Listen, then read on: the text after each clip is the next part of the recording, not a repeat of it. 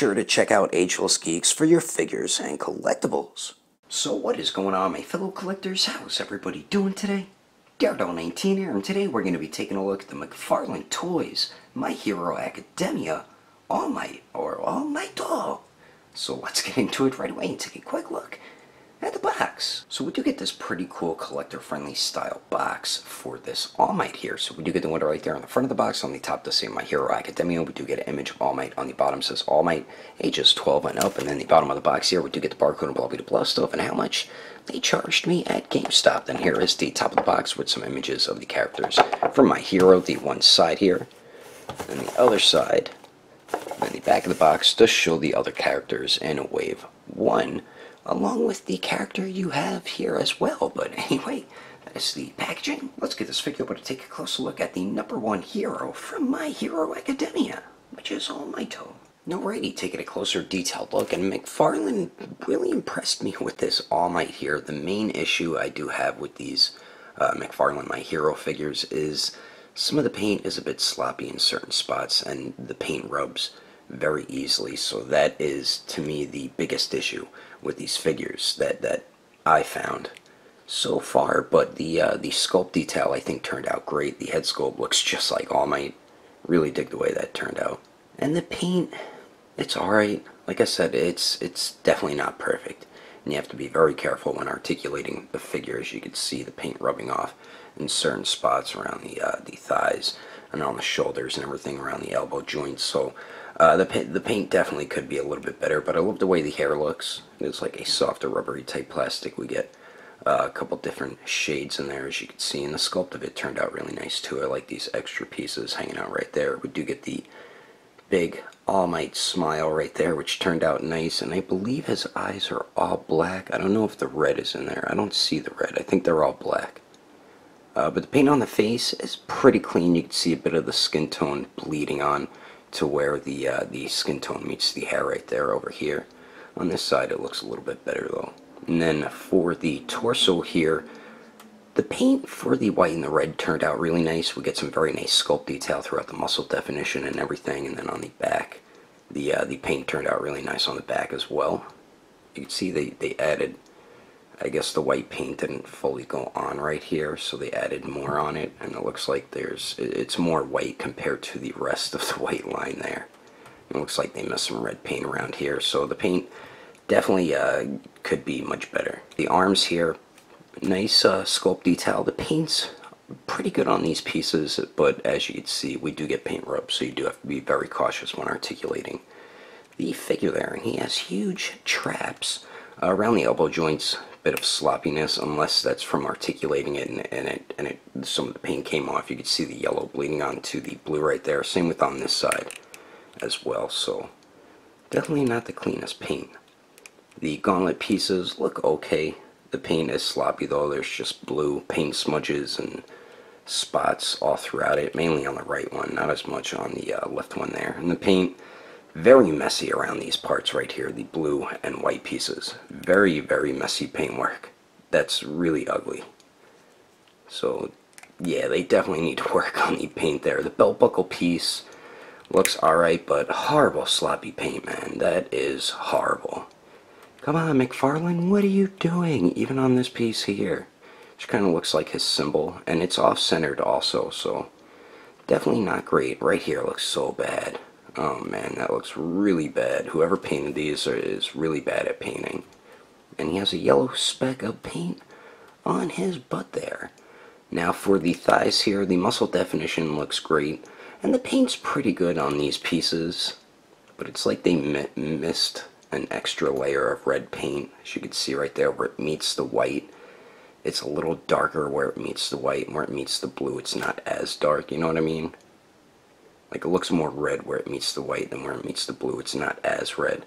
And you can see, like, paint rub or plastic rub on the thighs right there from articulation. So you do have to be careful of that. The knee joints look pretty good. And then the boots here look alright.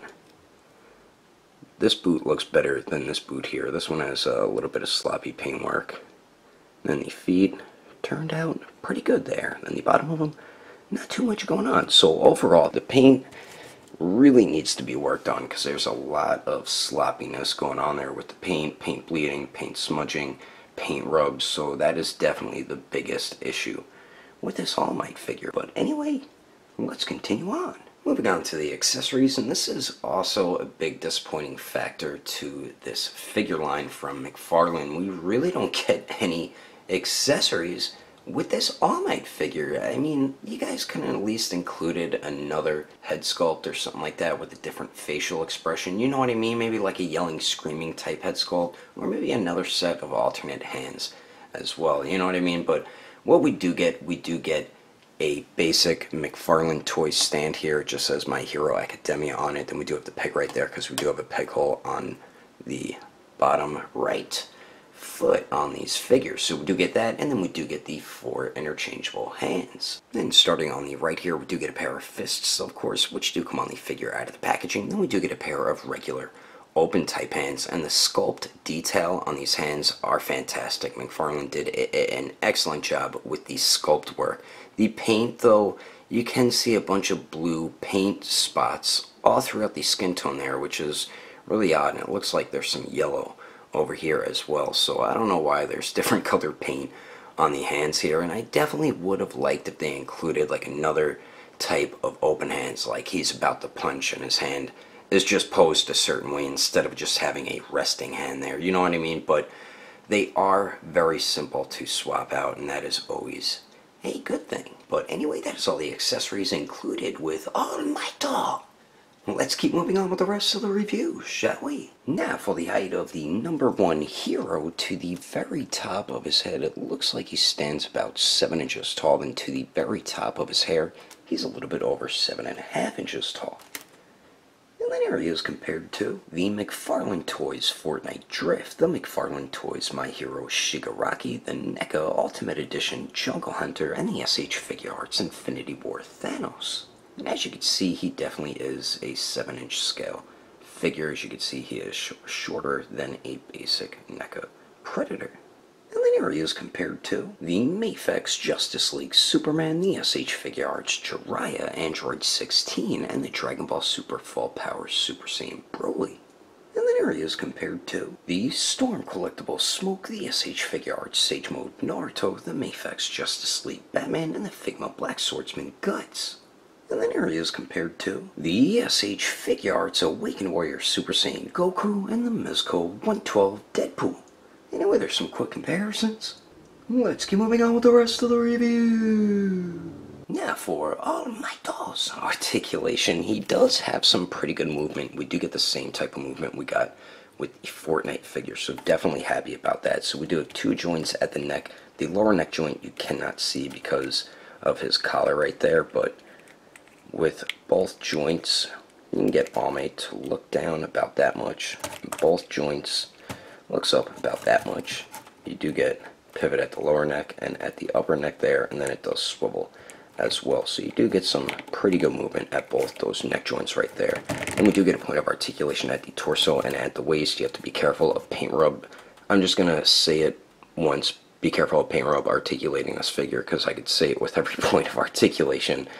So the torso here doesn't really go forward too much. It doesn't really go back. It like springs back when I try to bring it back, but you just get a little bit of forward and back movement there. A little bit of pivot, and then you do get swivel. Look at that. Paint rub or plastic rub. Then the waist here, a little bit better forward and back movement. So with both joints, All Might can crunch forward that much and goes back about that much. And I don't know why they didn't keep painting up on the red right there. A bit odd. A little bit better pivot at the waist, and then you do get swivel at the waist as well. Now for the arms here, you get a little bit of a circular motion at the shoulder right there, and the arms do go out to the sides a little more than 90 degrees. They do go up and down. We do have the true bicep swivel. We only get single jointed elbows, and they bend in about 90 degrees, so that's alright. Would have preferred double jointed, but I guess he couldn't work them in. And we do have a ball hinge on the wrist, so it does swivel and hinges back and forth, and it's kind of like a ratchet joint. Same with on the elbows. Now the legs here, the crotch piece is a softer rubbery type plastic, but it's still going to cause like paint rub or plastic rub but he can kick forward about 90 degrees. Goes to the back. Look at that. The white paint's rubbing right off right there. Goes back just a tiny bit. Let's see if he can Jean-Claude Van Damme it. And he actually can. So nice outward leg movement there. We get a little bit of a hip swivel. We do have double jointed knees that do bend back pretty much all the way. Then for the ankles, we do have a ball hinge. So it does swivel. Hinges up pretty well. Hinges down decently. And then, come on.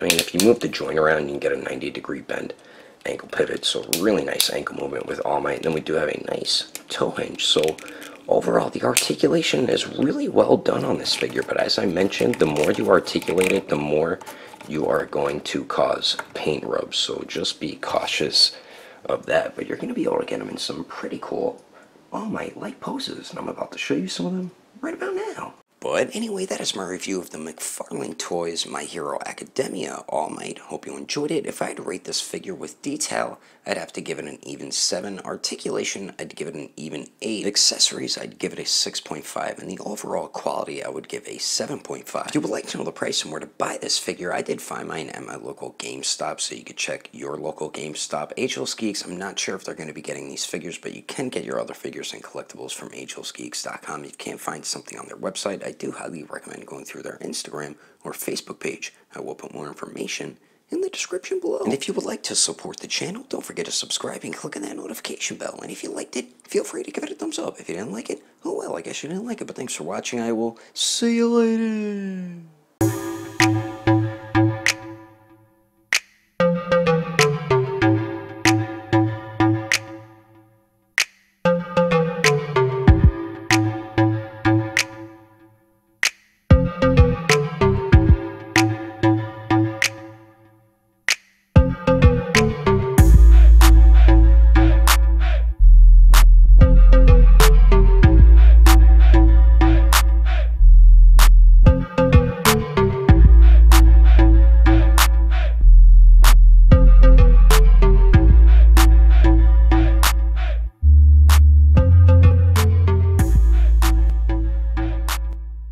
Today we're going to be taking a look at the McFarlane Toys My Hero Academia All Might Daredevil 19 here, and today we're going to be taking a look at the Bandai. Let's get this figure. Let's get the McFarlane Toys. The McFarlane Toys. Damn it, I did it again and forgot what to say. Shigaraki, the NECA original. That's not the original movie TMNT. Ninja Turtles. The McFarlane Toys My Hero Shigaraki. I always feel like I'm saying his name wrong. Damn you. I was probably saying it right. ESH Figure Arts Jiraiya Android 16 and the faces or head sculpts or something like that, but I mean it is